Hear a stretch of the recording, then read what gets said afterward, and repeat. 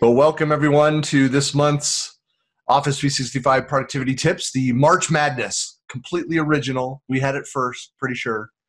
Wow, I've never heard those words put together like that. I think it's the only March Madness that's happening this month, though. So actually, you got a good point. I'm not sure you planned it that way, but if you want March Madness, this is your only shot. Well, thanks everybody for joining. Just some real quick introductions here. If it'll forward, there we go. My name is Christian Buckley, founder and CEO of CollabTalk. I'm based in Lehi, Utah, so just 45 minutes south of Salt Lake City. It's kind of the tech hub of Utah here. It's called, lovingly referred to as Silicon Slopes. And so I walk outside and I can see the building with Microsoft and Oracle and Adobe, and all just 5 minutes away from my house here.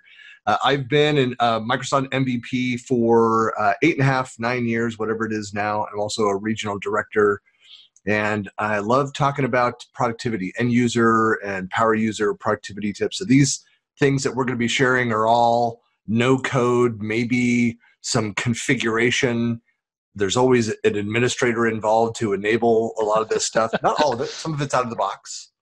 But that's me, and you can find my blog out on Buckley Planet. And I'm here with Tom. Hello. That would be me. And much like Christian, I work with Office 365 stuff all day long.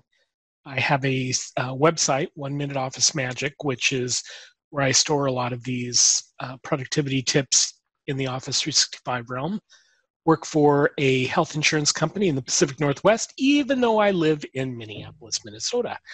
So I'm just doing the remote thing like everybody else is. Of course, I do that all the time. It doesn't make a difference, but just cranking out new tips and sharing them with the world. And good stuff. And most of what you'll see today, Tom and I do try to blog about this stuff. Tom's been doing it for a long time. I've been trying to get better about going and writing more expanded blog posts on it. So definitely, if you like what you see, check out both of those. Now, we also do keep score. And as you can see, the leaderboard on the right, Tom is in charge on all three. So and we actually had a tie last time. Yeah, it's pretty incredible. But we're that fell off with last month. So it was Tom, and then a tie. But what's amazing is that here's now we've done it live 2 times, 3 times together. I think 3 times. 3 or 4, yeah. Yeah. 4, I think. Vegas doesn't count though because we were doing a best of. Well, we were doing a best of until you prompted and said, we're going to do a best of head to head. That's right. But anyway, so we had, that's right. There it is in the score, 522-2019. That's right. I did that. But, but what's amazing, if you look at the total tallies of here will be our 20th. And those are my dogs. You might hear. Nothing I can do, people. Sorry. But how close it has been over the almost 3 years that we've been doing these events. So that's pretty cool. Just an overview of how we run these very quickly, the rules of engagement. So we're going to go through, we're going to take turns. Tom and I we have 5 rounds where we're going head to head. We don't know what the other person is presenting. So Tom might present on PowerPoint, I might present on OneNote, and then the audience then votes of which do you think is the tip that you find most productive, like you would actually go and use. And I'm just going to say this up front this time: no sympathy votes. No, and I also realize there's a lot of people from Tom's company that are here. Any threats that Tom makes against you, that if you don't vote for him, he won't fix your problems. He can't do that. I know his manager. I don't consider that a threat. I consider that as an enhancement inducer that may get their stuff fixed more quickly. Oh, is that part of the SLA? Could be. So we don't duplicate. So because Tom and I don't know what each other's going to present, there is a chance, and it's happened twice, right, where one of us is presenting on like my number 1 item is his number 3 item. And so we have backups. I've got 2 backups that are not fully formed slides, but just in case. Okay, that's scary. Yeah. Audience votes after each round, so we'll launch short polls. Always say this: no hitting below the belt. And I'm Tom sure always he says, always hits below the belt. Yeah. Yeah.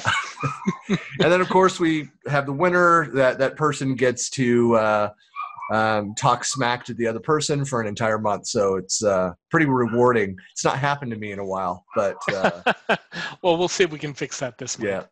All right. Well, let's jump right into things. And the sooner I get through this, and Tom starts talking, then I can go sort out the dogs. Though I must laugh about the dogs, because I was just on another recording prior to this, and the person told me that they had done a quick 1.5 minute recording of something that they were going to distribute out, and they didn't notice that the recliner was in the background and the dog was sitting there. So like the first 20 seconds, the dog was really interested in what was going on the screen, because the dog could see the owner in the whole bit.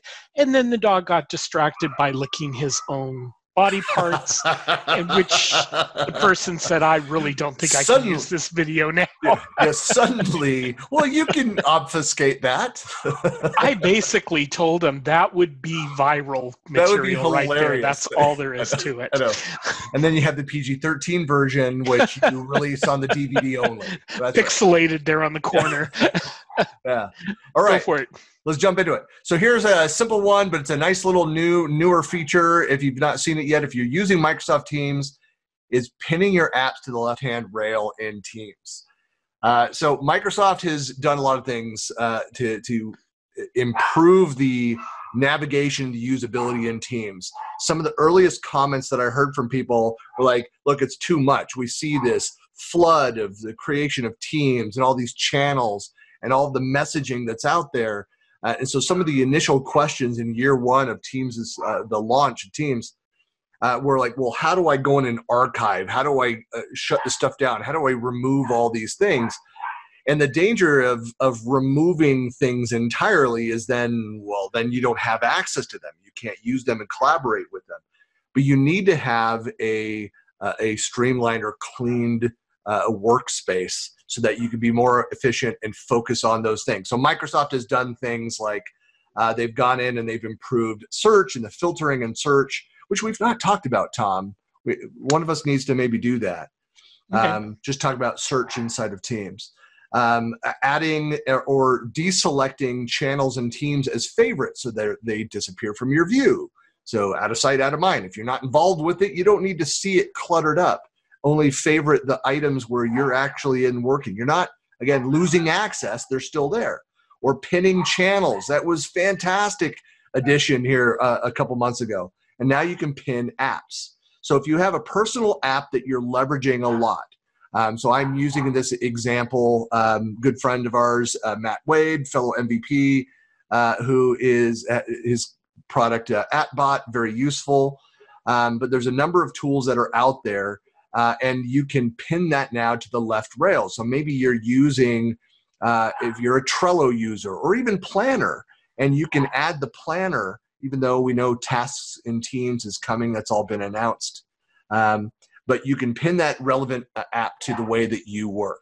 So how that works, and I should mention that admins can actually go in and set policies. So you can actually set and say, well, I want, let's say if you're using Planner or if you're using MS Project or whatever, across the organization, the admin can go in and say, everyone will have this app pinned to the left nav because it's our standard.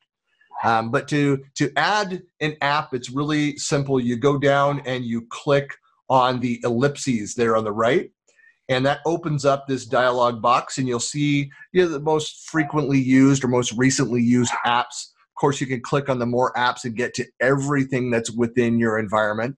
And again, as an admin can go in and determine, hey, like if you're unable to add an app, talk to your admin about this. Have that added into your system. The team owner can also determine apps that are allowed or not allowed within that space. But it's really simple. Just go in and select the app, and Sorry, just it sounds like my wife is handling the dogs. Excellent. So select the app and click on it and either click save or double click on it, and it will then add it to the left rail. You see @bot added, and you also see an interaction there. So it just jumps into that app or bot experience. In this case, the @bot. If it's like if I'm adding, like I used Adobe Cloud, and there's actually it shows some of the history and some of the different settings that you can do within that experience. So there's just it'll pop up there. Now you can also then go in and remove it from that view. You just select pin, and when you move away from that app, it'll disappear from the left nav. You can also go in if you're the admin, the team admin, and you can block that app. So sometimes if you go in and you're using it right, wait, this isn't what I thought it was, or this is sending, if it's my organization, I'm the only employee, so I'm not worrying about so much about what people are doing in the system because it's just me. I sometimes worry about what I'm doing in the system, but not generally. But you can go in and say, well, this app it's sending data outside. It's not approved through a compliance, and so you can block it entirely.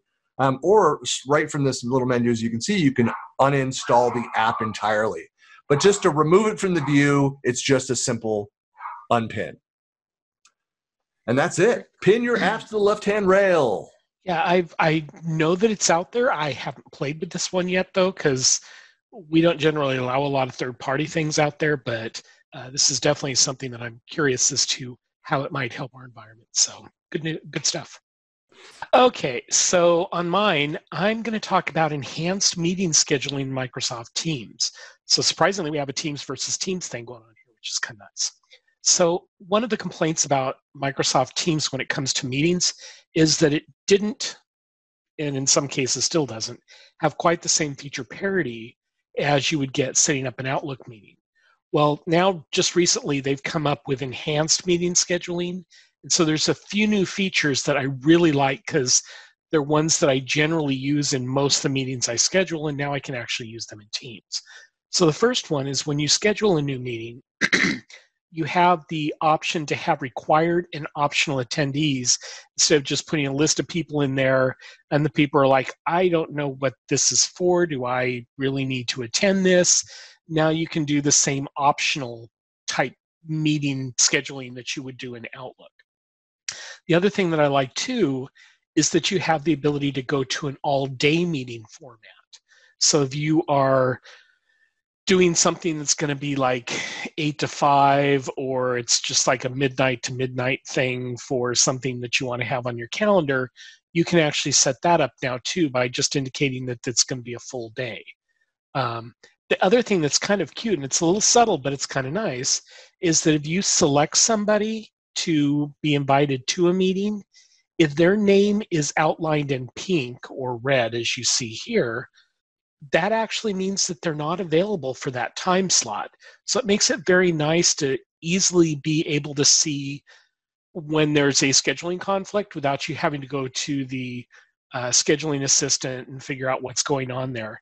However, there still is a scheduled scheduling assistant that you can, there we go, that you can use now. So if you go to the scheduling assistant tab at the top of the screen of your meeting, you can see where you have your required attendees and your optional attendees. It will tell you in red whether that person's available or unavailable. So it doesn't have quite the same, hey, go pick the next time type feature, but at least you now have something that allows you to see meeting availability, attendee availability from within a Microsoft Teams calendar meeting that you're scheduling, which is nice.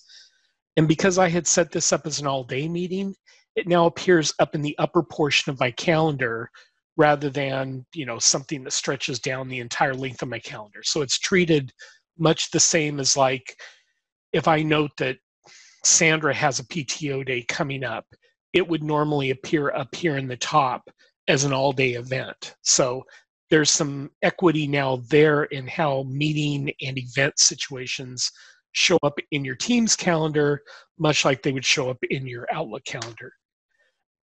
One other thing that's kind of nice too is that once you have that meeting created, this meeting puts some of the common tabs up at the top that you'd want to see, such as the meeting details, meeting notes, so it's going to hook into your OneNote, and it's also going to give you a quick and easy way to get to the whiteboard. So again, it consolidates a lot of those features that you're going to want to be using in a meeting into a single pane that you can easily get to. And if you cancel a meeting, it also gives you the option to say, I'm canceling this meeting, here's the note, here's why, rather than just it gets canceled and the people that got invited are like, it's canceled, I don't know why it's canceled. Now you've got a way to be able to communicate. So this information, or these features that they have brought forward into Microsoft Teams starts to really give you a lot of feature parity in what you have in Outlook, and it makes it a little bit more easier to make that mental shift to say, do I want to create this team, or do I want to create this meeting in Microsoft Teams, or do I want to go out and do it in Outlook because that's how I always do it? So if you get a chance, check out Teams, check out these features and see if it doesn't make your meetings a little bit more equal to what you normally do when you use Outlook to get to the same point. Awesome. And one question I know that people ask is like, well, is this duplicating a lot of stuff in Outlook? I don't know if you've had that question and how you answer that, Tom. I haven't had that question. I don't think it duplicates anything. I think it just makes it easier for you to be able to go in and see, hey, I want to create this meeting out in Teams, but it's going to show up on both of your calendars. So it's going to show up in an Outlook calendar. It's going to show up in your Teams calendar because those two are synchronized with each other. So It's not like, oh, I've got it in one calendar, but not in the other. They're in both, but now you can actually schedule a Teams meeting as opposed to like a Skype meeting or a regular meeting. And you can do it from over in Teams and have the same kind of availability of features that you really didn't have before.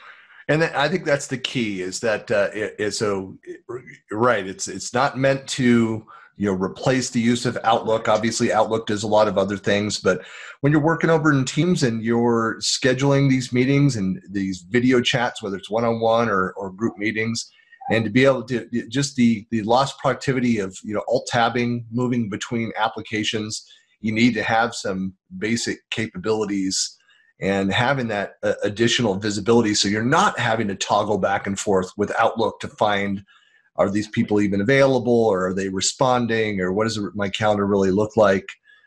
It's great to have that data right there inside of Teams. And so if you didn't see it, the poll is now open, so you can vote on pinning an app or the enhanced meeting capability. All right, and Tom, you won with 67%.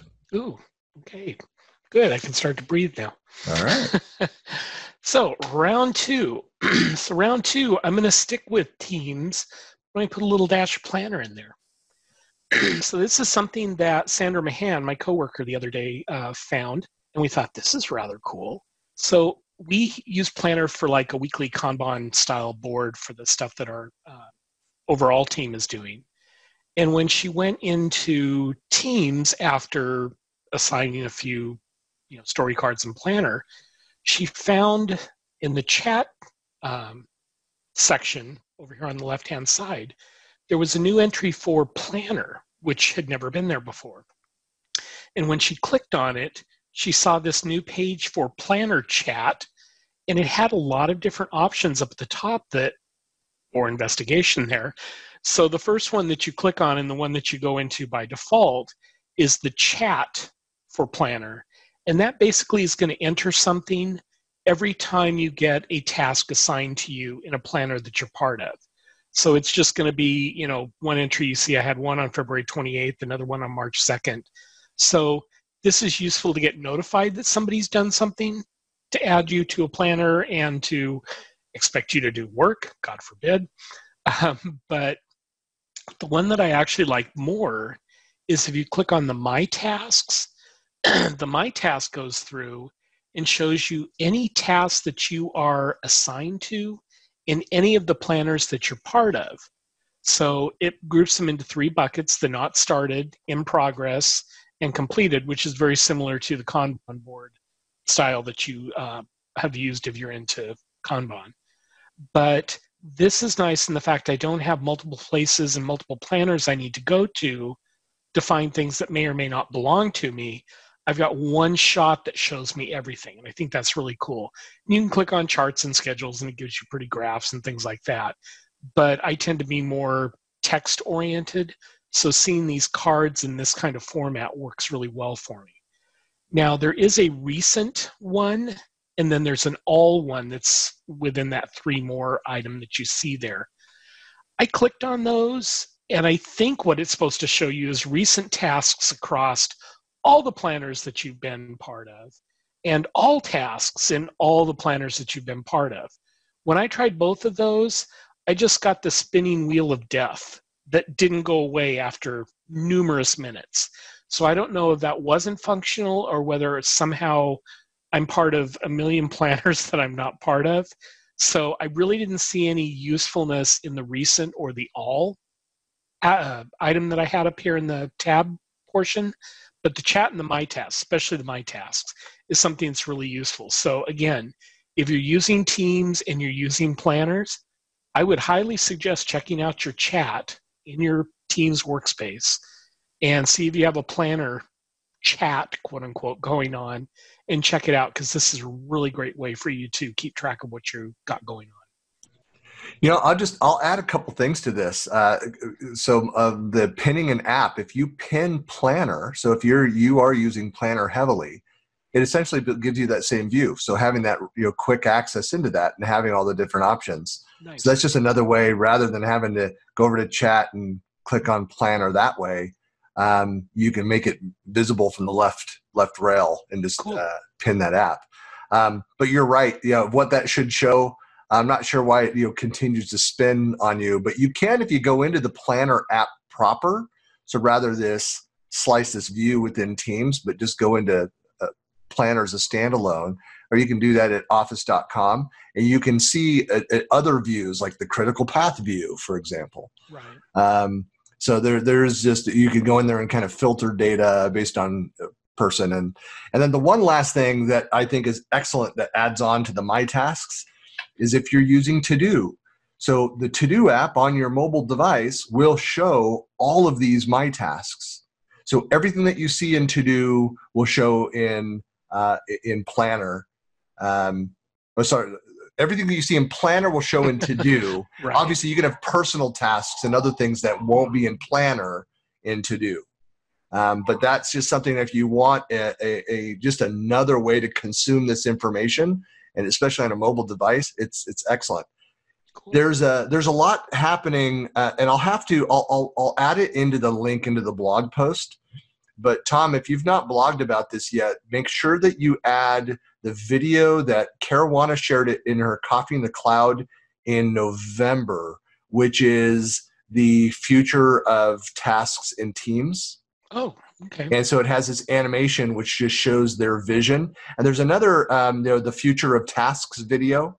And I've written about this. I've blogged. I've actually got a blog series over on Buckley Planet talking about this. My background, I spent 15 years as a project manager, and so I'm very passionate about that space. And Microsoft is doing a ton around task management, cross workloads. So some exciting stuff happening there. Cool. Visualizing data with ideas in Excel. If you're like me, so I use the ideas in PowerPoint extensively. I'm one of those people that I look at other people's beautiful PowerPoints and I'm like, who has the time for that? I mean, and so I would use some of the old kind of crappy looking templates that Microsoft provided, or I would steal slide ideas from people's sessions that I saw something I really like that format. I'm going to download that slide and then modify it for my own. Well, now with ideas in PowerPoint, as you're building, it actually comes up with, here's a dozen different look and feel difference, and it's all color coordinated, and it's just fantastic. And I remember thinking this with that. I was like, oh, I'd love to see this in Excel and in Word and and other capabilities. Well, now you have that visualization of data inside of Excel. And so it's obviously you're working with your data set there. To get started with it, it's the ideas is at the top right, the little lightning strike there. But it gives you recommendations of what to do and actually helps you kind of refine your thinking of what you want to go in and present. So it helps you understand your data at that high level and then create those visualizations around the patterns. So to start using it, it's very simple. You select the data set and then you click on ideas. And just like in PowerPoint, what opens up on the right side is that dialog box with based on that data set. And I just did a very generic, simple data set there, but it pulls together these different variations. So you can scroll down through those and like, let's say I'm looking at this, I'm saying, well, it doesn't really make sense to try and look at all of that data. I just want to look at pieces of that data. And so I can actually go in and kind of filter the view and say, hey, I only want to focus on like the color as that pivot data point. And so it'll then go in and modify all of the suggested pivot charts based on that subset of data. And so you can thumb through those and say, okay, here's the one that I want, and insert the pivot chart. And what happens is that it then opens up a new tab. So since I've gone in to refine the data set, it opens up a tab, it identifies the subset of data that I've selected and inserts the chart. Now, obviously, I can go in and insert other things, but I can go in and start manipulating the data. I can change the look and feel of the chart, turn this into a 3D, turn this into a pie chart rather than a graph or a line chart. And so you can really start playing with that subset of data. And that's what's great about the ideas in PowerPoint. It's not that it's going to be perfect, although if you're like me, I often go with what the suggestion. That looks great, good enough, move on.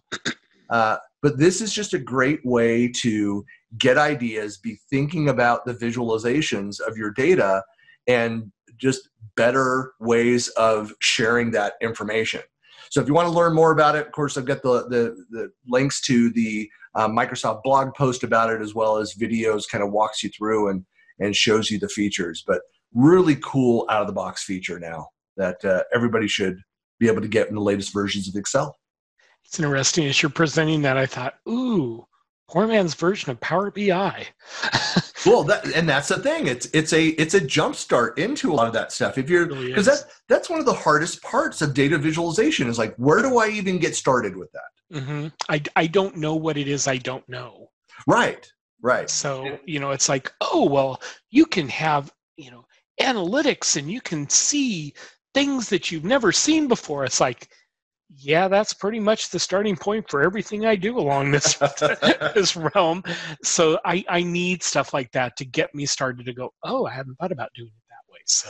Well, yeah, I remember somebody was kind of razzing me over, borrowing the look and feel of their slides for that. I'm just like, look, it was a great design. And then they fessed up that it was a Microsoft person who created it, and they borrowed, air quotes, borrowed the design as well. Actually, and it's the same. Yeah, I was going to say that's something we call R&D, which is rob and duplicate. That's right. That's funny. I've not heard that, but yeah. Yes, rob and duplicate. That's awesome.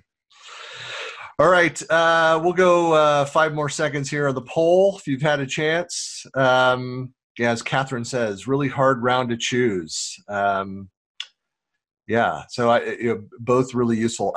That's how I feel about most of these, which is also why in 3 years we're a couple dozen votes apart.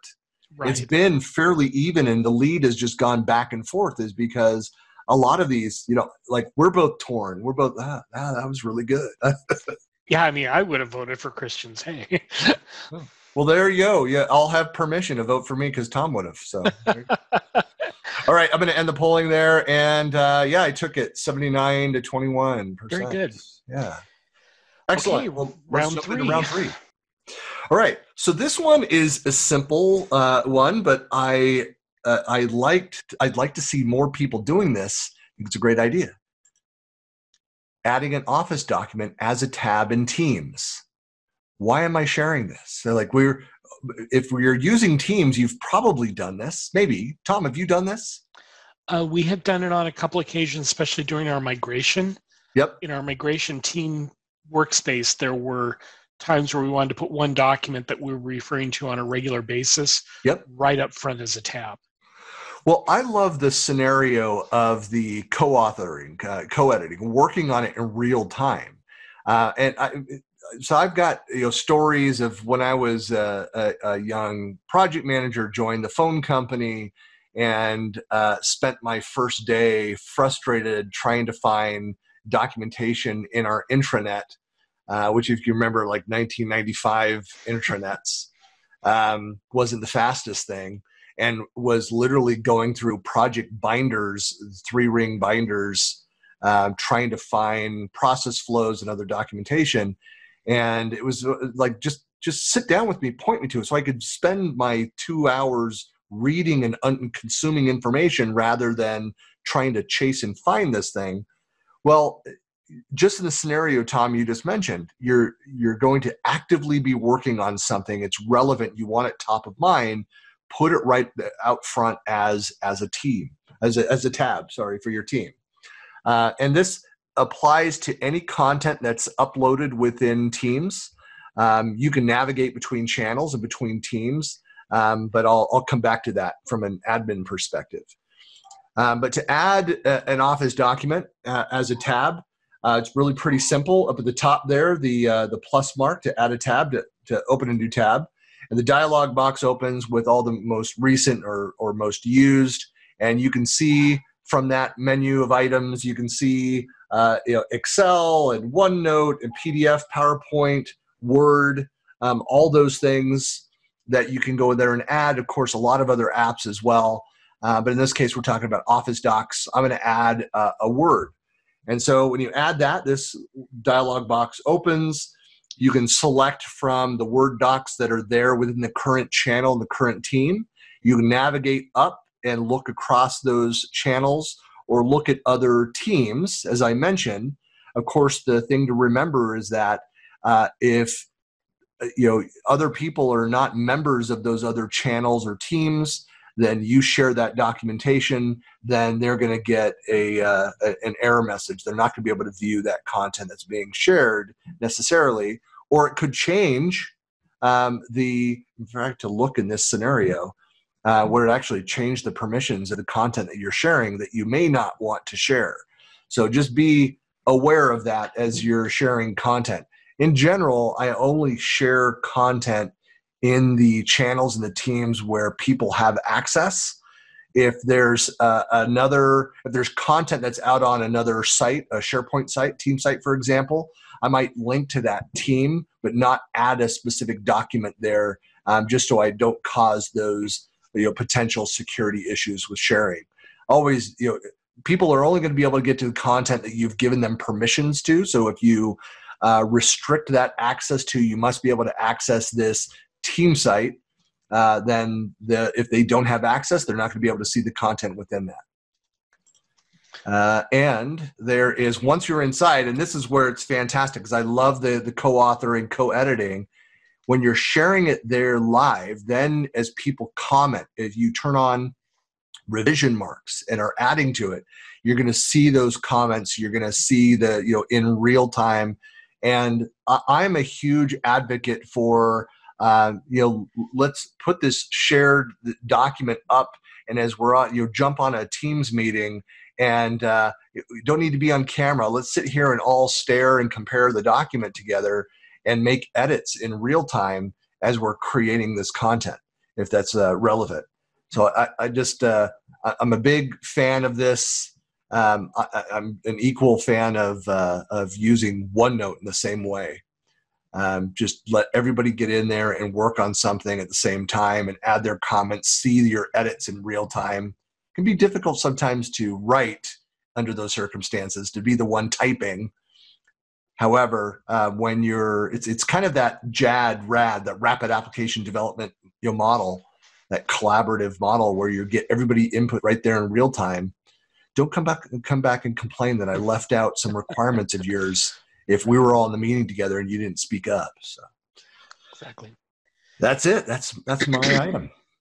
That's a cool tip. I like that one.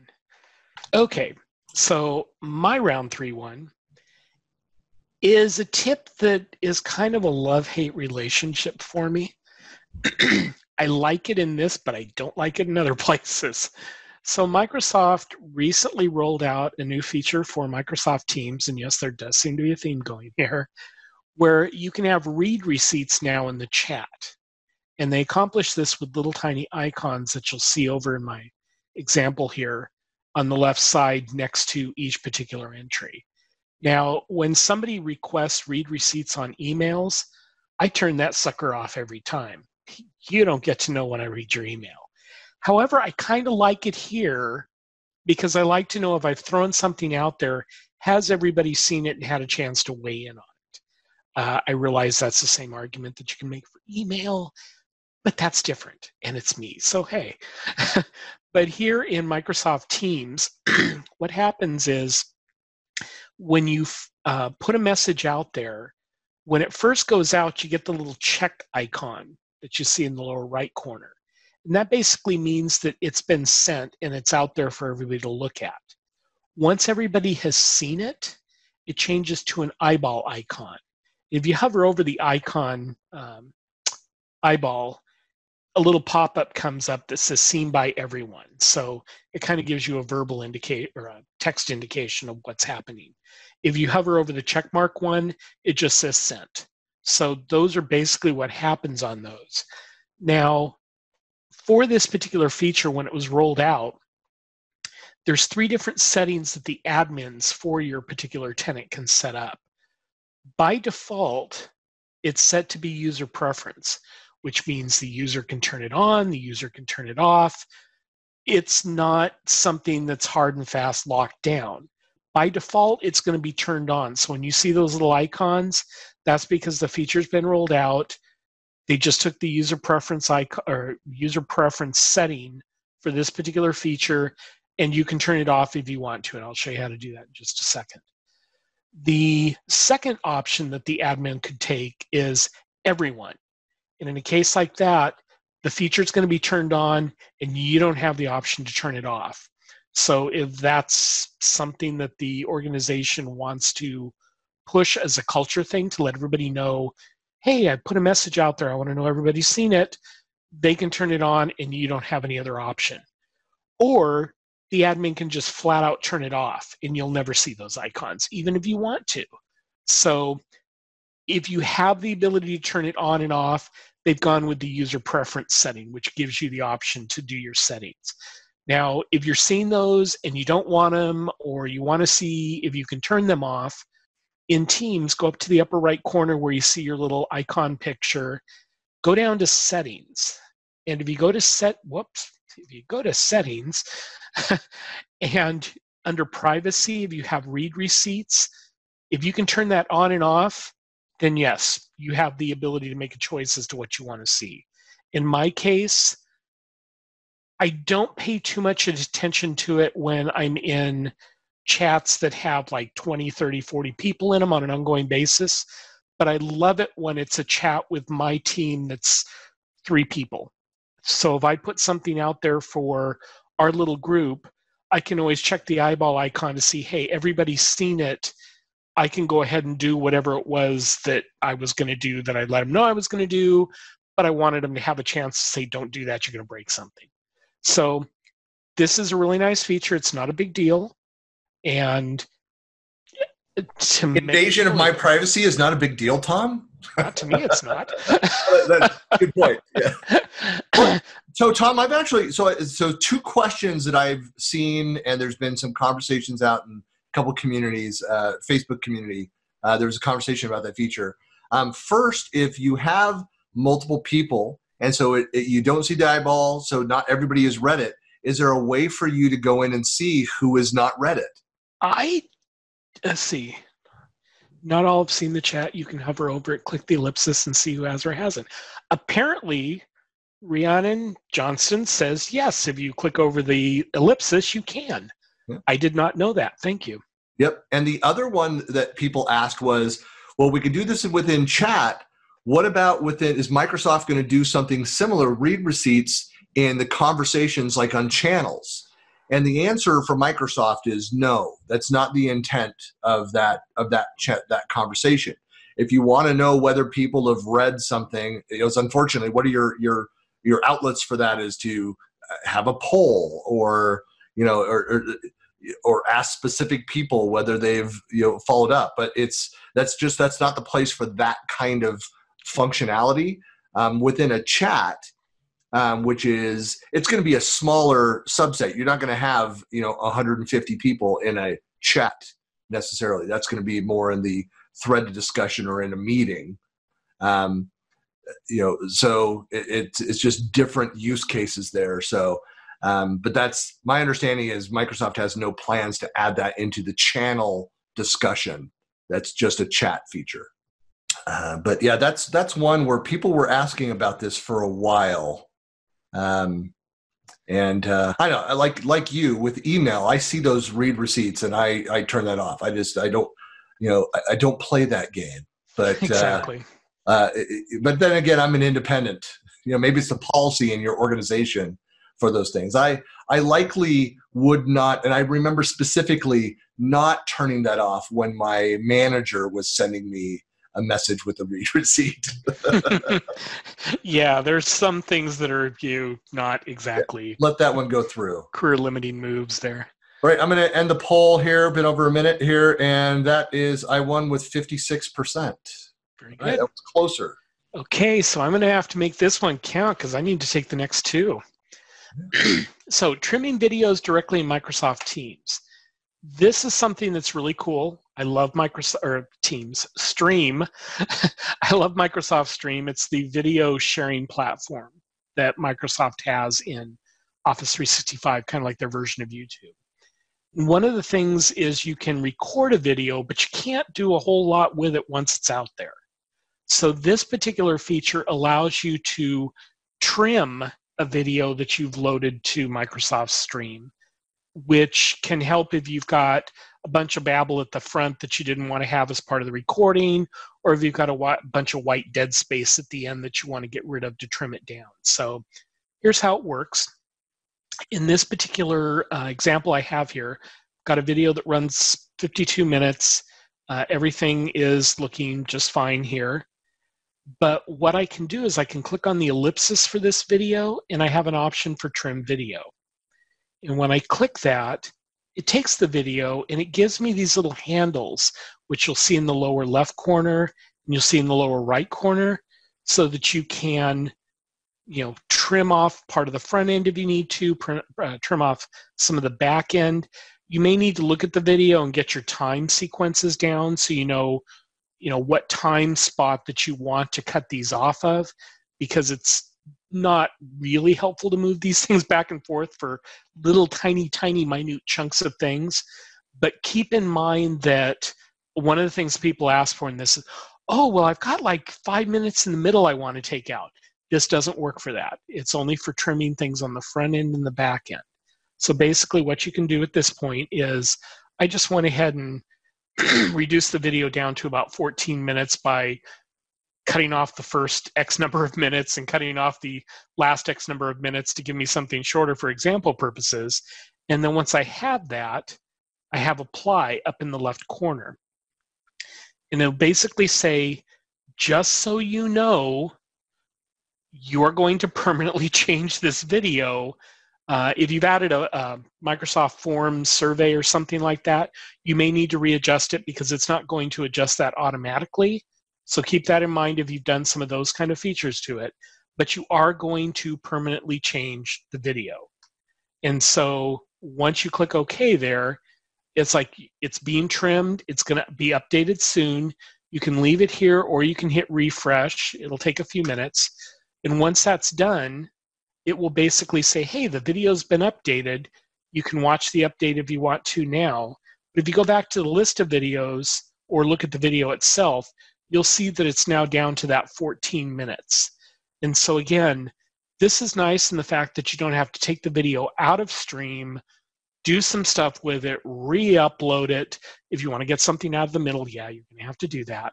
But this makes it to where you can get a lot cleaner videos out there on the front end and the back end if you had stuff there that you really didn't want to have part of the recording that people are going to see. So again, I think this is a nice usability feature for Microsoft Stream. And if you haven't used it, definitely give it a shot. I so wish I could talk about some stuff that's coming up, but I can't. It's a really cool capability. One of these days, I will get to be an MVP, and I will get to know those cool things that I can't tell anybody about. You know, I'm so gun shy. I'm being careful on not saying that. And because while you were talking, I was going and looking to see. Wait, am I remember? Is any of this talked about out there? Like, no, none of it's public. Dang it. I could so give him some cool context here. Yeah. All right. So next one, quick and short, but very cool. This is more of the automation stuff. Absolutely love this capability.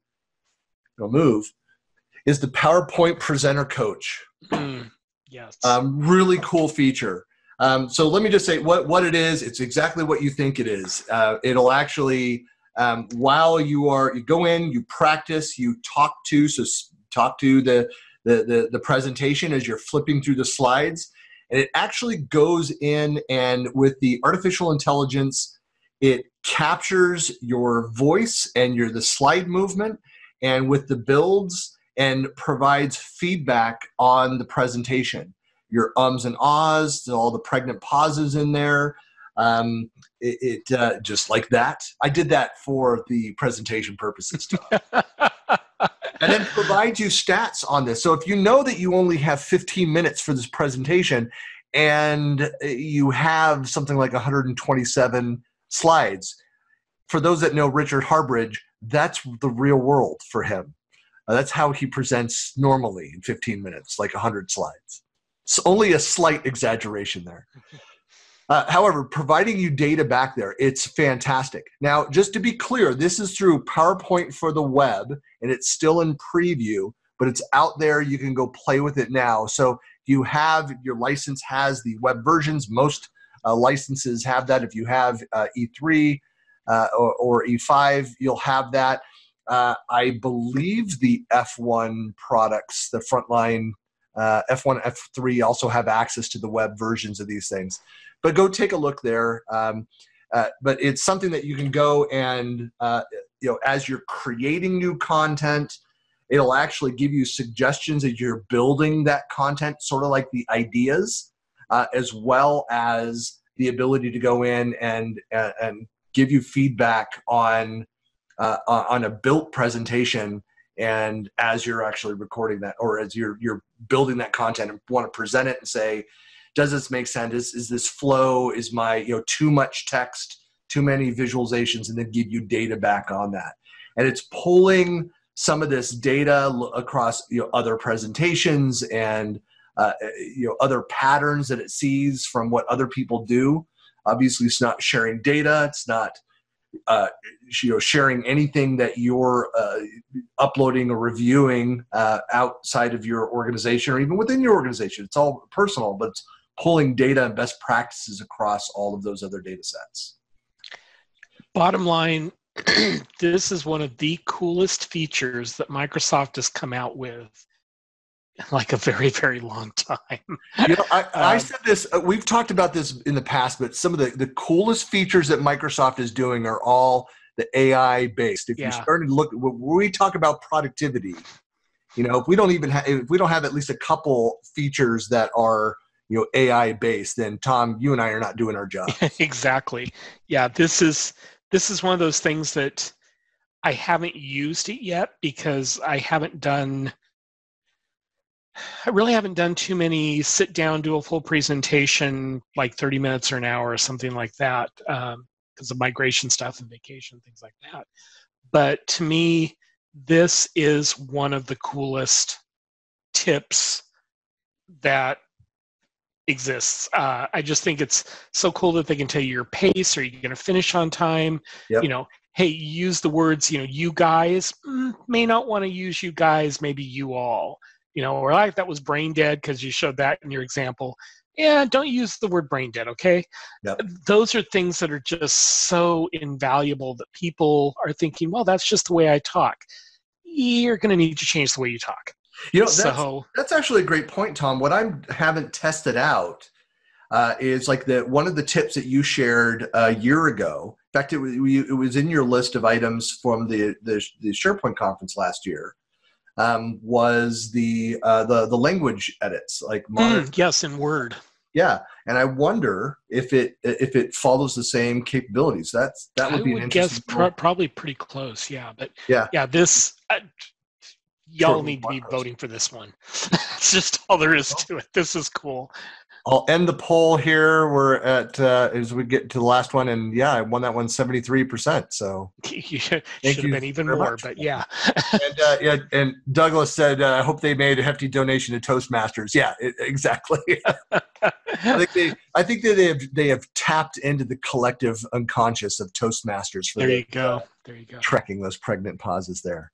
Okay, right. Well, you're going to win this session, so why don't you go to round 5 and see if you can absolutely toast me here. One more that I absolutely love, and it has a short demo, so I'll hopefully it'll work with the webinar running because it uses the microphone, but we'll give it a try here.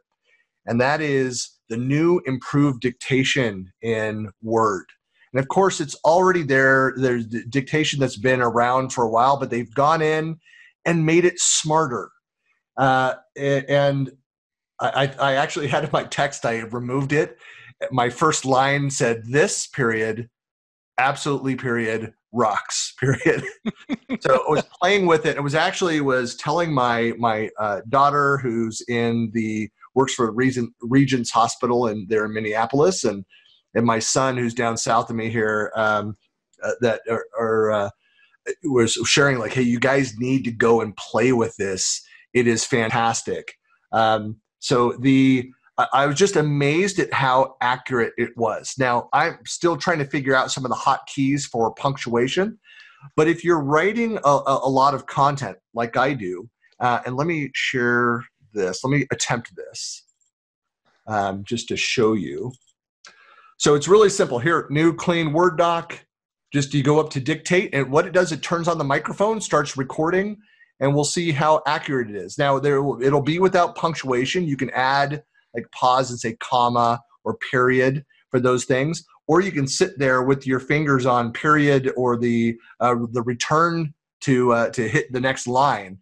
But even having one flowing free flow of paragraph of text and be able to sit there and speak it versus write it is just fantastic. So let me just turn that on. Hello, everybody. Period.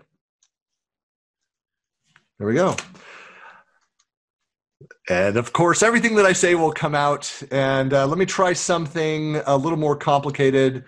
Or as Tom says, "Oh man, this tip is going to absolutely crush my next tip."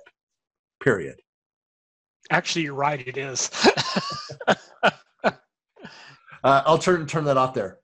As you can see how accurate that was. It didn't used to be this accurate. So what's great about this is, so it's in Outlook as well as I started using this in Word. It's like a lot of people. Like I type with, I never took a typing class in high school. So I type with 5 fingers. I can type probably about 60, 70 words a minute. Fairly accurate, but my mind moves much quicker than I'm able to type, and to be able to sit and just dictate and write content this way is just fantastic. So I'm a fan. Not save that, close it down. Very cool little feature. Definitely a very cool little feature. And if this were a golf game, I would just say, I'm just going to do a pick up my ball and give you this round without even presenting here. But just to keep it fair, let me get to. So my last tip, and the tip that will get smoked by the one he just gave us, is again a Microsoft Stream tip, but it's allowing you to use the same URL for a replacement video. So this could be a situation where you may have like 5 HR videos that you want everybody to use, and you need to go refresh at the end of the year, but you really don't want to have all new URLs that you have to go figure out where were all the links placed, the whole bit. This feature allows you to put that new video in the same URL space as a video that already exists, so you don't have to change any of your documentation, any of your links that you've got out there. It's just now they'll click on the link and they'll go to the new video that you have out there, which is really cool. That's a really important update. Yeah.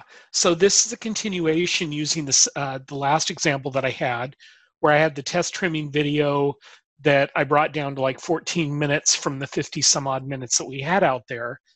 And it's got this URL attached at the bottom, but I'd like to put the old video back out there, but I don't want to have to replace all the different places where it's pointed to.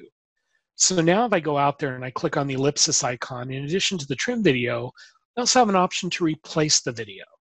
And if I click on that, it'll say I can drag the video up here to the slot where it says browse to upload or drag video. It will tell you the things that will be deleted, the things that will be disconnected, such as forms like we talked about last time, but it will also save view counts, details, options, permissions, things like that. So you might want to look at that and go, yeah, do I have to do any tweaking of thumbnails, or is there a caption file I have to work with, things like that. But you do have the ability, again, to place it in the same slot. So in this case, I'm going to take my original video that was like 52 minutes long, drag it into this particular thing. So I've got my test replacement video. Go ahead and click replace. And then what's going to happen is it's going to pop up my normal screen that I would see when I upload a video, but it's going to tell me it's editing the test trimming video. Now it's uploading the test replacement video into that spot, and now it's replacing the whole video, so it's going to be overlain. And when I get done, now when I look at it in my list of videos for this particular channel, it's actually out there with a 52-minute video again. URL is exactly the same. So this isn't something that you would use like every day, but if you've got a significant part of your company or processes that are using videos that need to be updated on a regular basis and they're linked to from various places, this is a lifesaver in terms of being able to update content without having to update a dozen pages and having broken links that you forgot to touch. So cool tip, not as cool as the one that Christian just presented. So throw that voting up there and we'll call this a good session. Well, I would say that, they added a really cool capability, and yet they still didn't fix those hideously ugly URLs. They are ugly. They really, really are ugly. No, this is so. I mean, I know it's a completely different thing, but like when they so SlideShare, which I've used for a good part of a decade, and they removed that ability to swap out videos. Just as a pain in the butt, where if you find that like I've uploaded versions of this where I'm just like, oh, you know what, we made modifications to something, some slides. I have to go and I've already shared it out. I've already had 50 people review it, and now I've got to delete that one, point people to a new changed link. Super annoying. So how much did you win this round by? 4 more seconds, 3. Christian, that other guy? Just that other guy now? I personalized it. Yeah, I won that one 76%. Wait, I have one more question for everybody before we leave here. Let me launch this poll. And I'm going to allow the panelists to vote as well. And this is why I hit below the belt, Christian. That's all there is to it. This is why I hit below the belt. Oh, this is what I put up with people to do this. Two people are admitting, Tom, that you paid them. Well, I was one of them. All right, I'll end that. That's just okay. I just wanted to have some data, some proof. There you go. There we go. Yeah. All right. Well, thanks for voting on that. So overall winner, I took today. So thank you very much, everybody, for voting on that. Congrats. Very good tips. Tom and I will be back for the April Flux on April 22nd. Cool. What does that word mean? I don't know. I'd have to go look it up again, but it's like, Yeah, I was going to say I have to go look it up either because I don't have a clue as to what it means in context for this. I knew it one time, and then I thought of a completely different. So I know what August is going to be now. August acrimony. Ooh, I like it. Yeah. So anyway, so join us on April 22nd when we'll do this again. For everyone, yes, the recording will be live later tonight. I'll have this up on the Buckley Planet blog, which will link to the recording, to the slides, so you can download all of those, get all the links, all the information. And there's also, if you've not checked it out, if you go to Buckley Planet, up in the top in the nav, click on productivity tips, and that will take you to every single one of our recordings and all of our slides. And there are hot links to the timestamps within each video. So if you only care about that tip in the middle of the video, you can jump right to it. So sounds good. Thanks, everyone. And we'll see you next month. Thanks a lot. See you later, Tom. Bye.